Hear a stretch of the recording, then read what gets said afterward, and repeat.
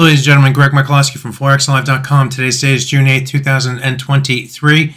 This is a Forex Quick Look. I'm going to take a look at the euro versus US dollar.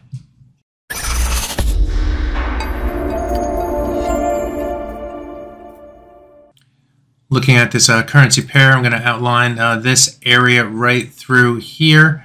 This area has been defining the top side and the bottom side over a period of time. On the top side, we have, first of all, the level was a support level through here, a floor, if you will, against this area right through here. And then it became a ceiling through here before breaking to the upside and trading last week. That high price came up to 1.0778 right here. But this attempt outside of the red box failed, and the market moved all the way back down and retested the low swing area, which has levels through here, here, and here before bouncing to the upside over the last few trading days. Now, there has been instances where the price moved below the swing area, like right here, and again above the swing area right through here, where all the most activity has taken place.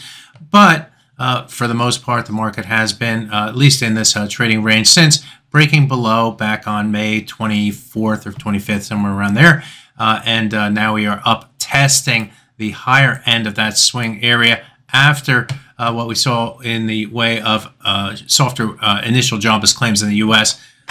Or softer jobs data in the U.S. Initial jobless claims moved higher to the highest level in 20 months, and that indicates a weakening in the job market. And so the euro versus U.S. dollar is up testing that key swing area right here at 1.0759. We had sellers on the initial move. We currently trade at 1.0749, just above the lower end of this swing area. But you can see we did dip back below that level on the initial reaction, with sellers leaning against the top side of that swing area.